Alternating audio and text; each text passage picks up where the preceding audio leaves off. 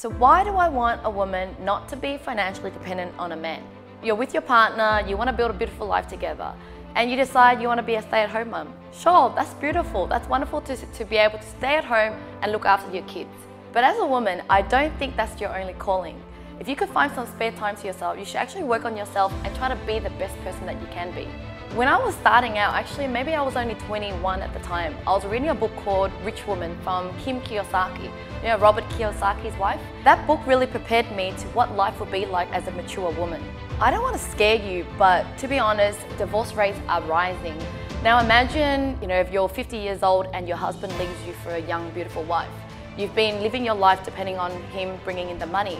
Now you'll be left with no money, no home, no skills, no nothing.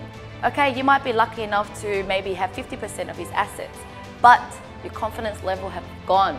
It's gone, it's been gone for many, many years now. It's a wonderful thing to be able to make money on your own as well, because you can contribute so much to your marriage. Imagine being able to buy a gift for your husband without using his own paycheck. Imagine if your husband was laid back for a few months and you could actually support the family without putting that pressure on your husband. Now, it's really going to take your marriage to another level. You're together because you want to be together, not because you have to be together. Knowing how to be self-sufficient is a wonderful thing because it builds up your confidence. Now, if you want to spend a couple of years with your children, watching them grow up, that's beautiful, that's wonderful. But I think that if you have some spare time to yourself, you should actually work on yourself, find ways you can add value to the world. Not only will you be happier, but you'll be happy no matter what happens to you.